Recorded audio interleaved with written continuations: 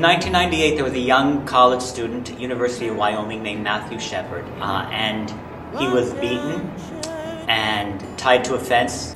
Moises Kaufman and his company, the Tectonic Theater Company, traveled to Laramie, Wyoming, and they interviewed the people of the town. They wanted to get a sense of the community, of the people who live there, and what they found was surprising. What's great about this play is that it's not over the top, it's not crazy wigs and costumes, it's really subtle changes, so it's much more about, as an actor, internalizing those moments and becoming something else, but in a subtle way. The first time I read it was, I was hugely emotional, and then I started going through and finding my own parts and my own relations to the parts I was playing, and it just, the more I read it, the more emotionally involved I became with it. I love working with actors, I love challenging actors, I love watching actors discover things in themselves. I think for 8 actors to create 60 characters is a fascinating challenge for them and for me as a director. Down the road, Route 25, they found this boy.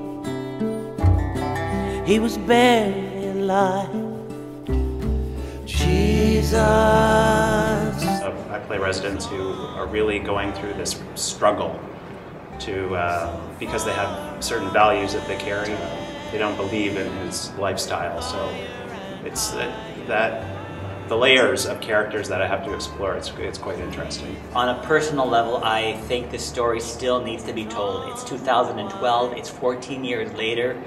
We still are having the It Gets Better campaign. We still have young, gay people struggling. I know that it took place over a decade ago, but I'm a teacher, and I hear a lot of put-downs and comments out on the playground. And I sort of have always been slightly scared of the Laramie Project. I'd heard about it, I knew about it, and I thought, I don't think I can handle being involved with something so serious, and then I realized that it was an important play to do. I know that something has to be done, something still needs to be done to change people's mindsets. So it was really important to me to be a part of something like this. We haven't made nearly as much progress as a society as we think we have, and I think the story is still really relevant. So far away, higher and higher,